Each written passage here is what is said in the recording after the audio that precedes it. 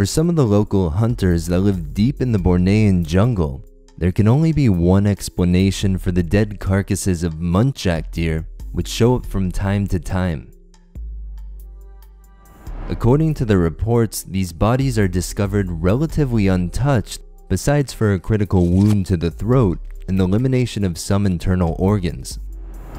Instead of pointing the finger to one of the larger carnivores on the island, they believe a small but ferocious rodent is to blame. Now, if you're wondering how one of these vampire squirrels might achieve such a challenging task, the story goes that they will creep on some of the lower hanging branches and wait for an unsuspecting animal to stumble below. Once in range, they then lunge down and strike at the animal's jugular.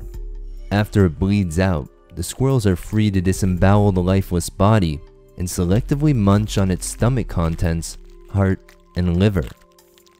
Of course, these are some grand claims and must be taken with a giant cube of salt, but maybe this kind of traditional knowledge is rooted in some more humble truths, like the carnivorous behaviors of other squirrel species that actively hunt small birds.